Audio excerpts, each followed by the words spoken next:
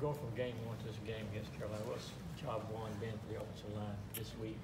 I think this week we've really been focusing a lot on just our conditioning because, it's going to be hot over there.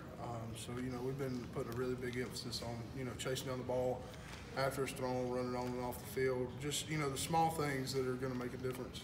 And Coach Martin mentioned the condition, I guess it was, in his press conference on Monday. Just explain how difficult it is. I mean, especially for a guy that your size, the size of everybody else out there, to give it like that, 100%. I mean, it's not as bad as one would think. We do it every single day. So, and like I said, it is the small things that really help the most. So I think that's what's going to give us our biggest advantage. He also mentioned too about wants to see you guys do a better job of getting to the second level as far as your blocking. How have you been able to try to get that worked out this week? Definitely just finishing blocks. That's one of our biggest things is getting up to that second level and making those key blocks on linebackers and corners and stuff like that, so our backs can get one-on-one and do what they do.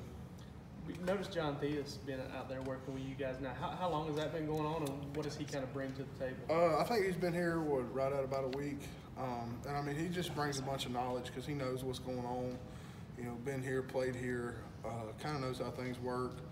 And I think the biggest thing that he's got going for us right now is just his history with all these teams. He knows what everybody does, what their habits are, and stuff like that. So I think he's going to be a real big help to us. Is he a student assistant? Do you know what his role is? I have no idea, honestly. What have you seen from the South Carolina front on film? They like to move, very big and physical front. I can't say anything bad about them, but they're big and physical, and they like to move, and they're quick off the ball. So it should be a good matchup. Was that their tendency last year, or are you just seeing more movement this year? Do they look like they've gotten a little bigger since last year when you played them? They've got quite a few returning guys coming back. So, I mean, I think it's going to be a bunch of the same stuff that they did last year. Is this your second go-round, I guess, as a starter? Is this, did you start against them last year? I did not. Okay. So this is my first time against South Carolina. How are you feeling about that? I feel just as confident as I have on any other game. There's not a doubt in my mind that we're going to be prepared come Saturday. So we just got to keep believing and keep doing what they ask us to do.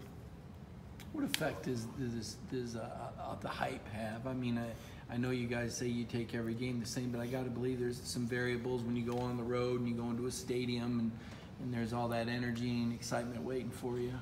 Coach Smart, we do a great job during the week on away games working crowd noises and stuff like that. We'll crank the speakers up in the indoors as loud as they can get, just so we can get the feel of not being able to hear anything while we're on offense, having to rely on hand signals, having to rely big time on communication. So we worked out, week in and week out, every single day. So I think we're going to be very well prepared for that.